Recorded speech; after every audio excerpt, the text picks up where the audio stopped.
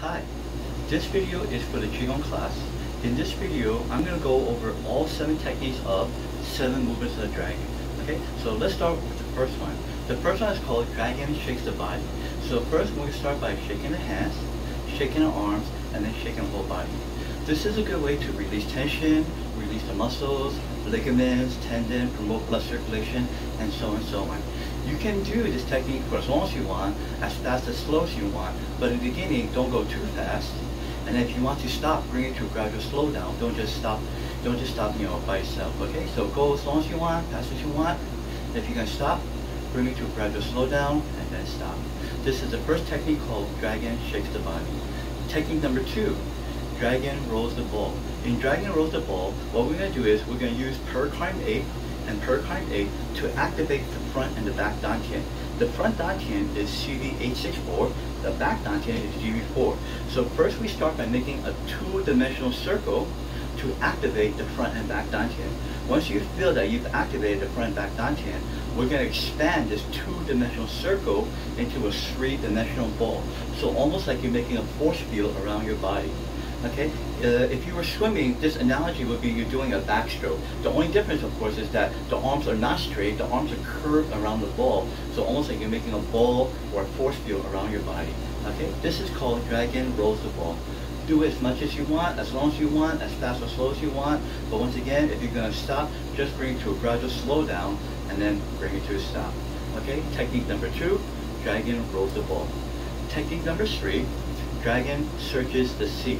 So in Dragon Searches the Sea, this is similar to Tai Chi when we do cloud hands. So cloud hands is basically going to the front of the body, even though we're turning the waist. But Dragon Searches the Sea, we're going to the left and right side of the body. So it's more to the side. We imagine that we're scooping treasure from the bottom of the sea, like you're scooping some treasure. But one hand is up, one hand is down.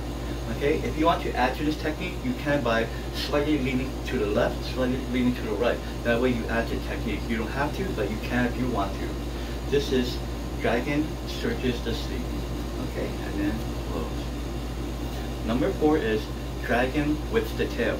This one, just be careful if you have any type of spine problem, neck problem, waist problem, knee problem, and so on and so on. Okay, so we start by putting the hands palm up, bring it into the body, turn it, lean forward, back in hand, touch back in hand, and then supinate, turn the palm up again. Okay, circle, touch back in hand, lean forward, bring it back up. This is called Dragon Whips the Tail. Okay, once again, do it as much as you want, as fast or slow as you want. Okay, but if you want to bring it stop, just bring it to gradual stop, and then close the form. Okay, this is Dragon Whips the Tail. Okay, number 5, Dragon Turns the Waist. In this technique, you can use the opposite hand foot or same hand shape foot. It doesn't really matter, but just most important thing is just to turn the waist. I prefer to use opposite hand foot, but you can do either one. Okay, so one hand is up, one hand is down. The main thing is not the hands, but to turn the waist.